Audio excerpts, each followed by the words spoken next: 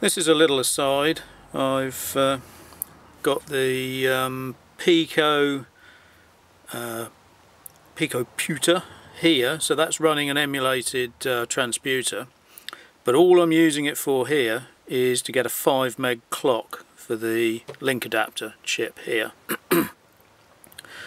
The Arduino is hooked up to the link adapter, that's fine, but I've put some extra jumpers here which haven't got any links on them at the moment, which means that the link going into the link adapter is coming off this board here.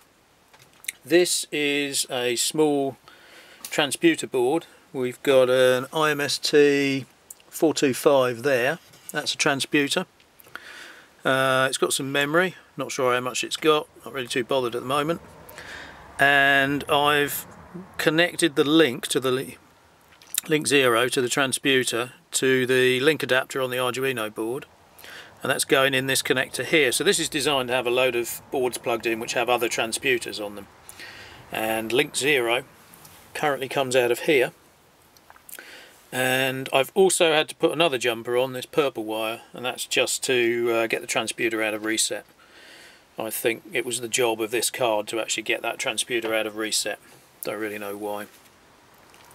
There's a reset circuit here. I reverse engineered it and worked out that I can jumper that. So this is all powered up at the moment. This is on, that's on. It's not displaying anything at the moment, but if I run my server program on the PC, which is exactly what I run with the Picoputer, you can see Hello World just appeared there.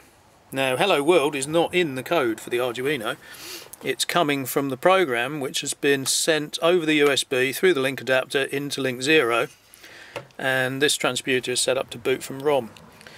So that sort of validates in another way the Picoputer, because that would do exactly the same thing when I loaded the program into that as the real Transputer does.